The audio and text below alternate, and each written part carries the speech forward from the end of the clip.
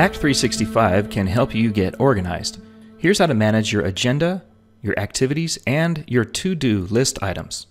To add new activities to your schedule, click the agenda in the left navigation, and then in the upper right corner, click Add Activity. Now you can enter activity details. First, we need a subject for this activity.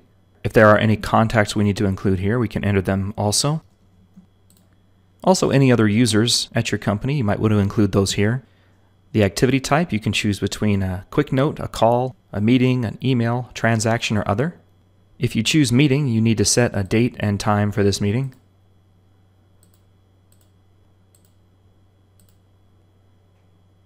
And if it's a recurring meeting, check this box to indicate this meeting will happen more than once. From here, you can set this to be a daily or weekly meeting, and you can have it end after a certain number of occurrences or on a certain date. Add a location, sometimes an address is necessary, and then enter any details or special notes related to this activity. Once you're all finished, click the Save button, and now you can go to your agenda to see your upcoming appointments that are displayed at a glance. You can use these checkboxes to filter out certain kinds of activities if you only want to see your meetings, or maybe only your phone calls.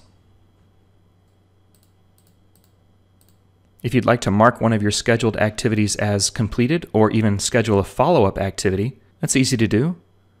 Click one of your activities, and then to schedule a follow-up, click Schedule Follow-up, and then enter the details there and click Save. To mark an activity as complete, click the Mark Complete button, and it will show now as completed. To view any of your completed activities, make sure you check the box so that those will appear on your list. You can add notes to any of your activities by clicking the Add Notes button and then typing any notes in the field as appropriate.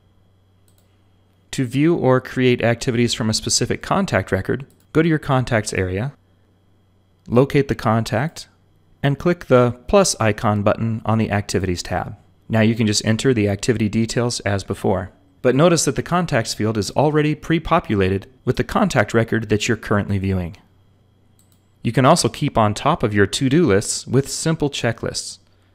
When you go to the agenda, in the right column you'll see a quick to-do list.